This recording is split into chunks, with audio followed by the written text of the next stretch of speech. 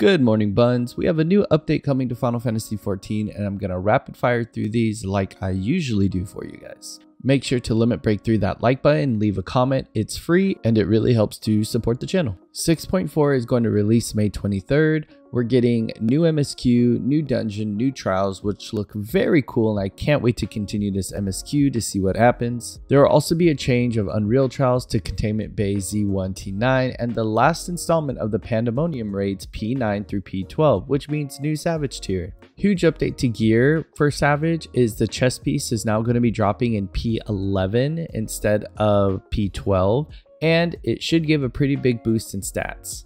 We will no longer be getting duplicate armor pieces drops, and they are going to do one big chest instead of a few smaller chests, but it's going to be the same amount of rewards. I have been rating this last tier, but unfortunately I will not be able to this next tier due to IRL stuff, so I'm looking forward to seeing everyone else wearing the really cool gear. For all my introvert buns out there, we're going to be getting duty support for Stormblood, Siren Song, Bardam's Medal, Doma's Castle, Castrum Albania, and Alamigo. They did mention job adjustments coming for 6.4, which we will not know until right before the launch of the new patch. They did say no rotation changes though, so we're only going to be looking at DPS increase or decrease numbers and maybe some quality of life changes, which they do announce for Dragoon.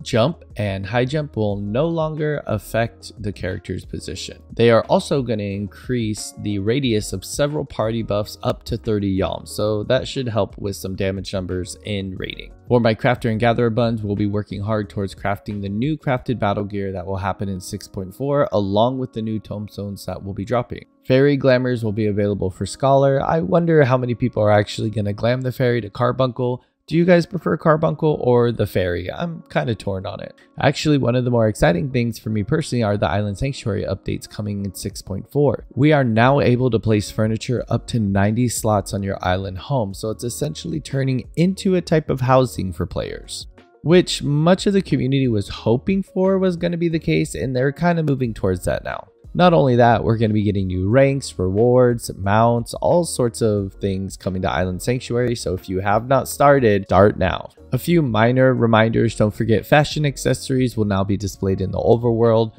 job icons will now be displayed in the chat log and on player nameplates, and the continuation of Tataru's Grand Endeavor side quest, which will require the Sorrows of Wailit, I can't say that, in order to begin it. I have included the trailer link in the description so you can watch it if you so choose. 6.45 on the other hand has quite a few things coming as well, which is generally quite a few weeks, around 8 or so after 6.4. These are actually what I'm looking forward to, which is the new variant Criterion dungeons, progression on the Splendorous Tool Relic, next portion of Manderville Relics, which is apparently going to be just more tomes apparently, maybe, which at this point we can just expect. And last but certainly not least, our update to our favorite limited blue job, which I know personally I am really looking forward to.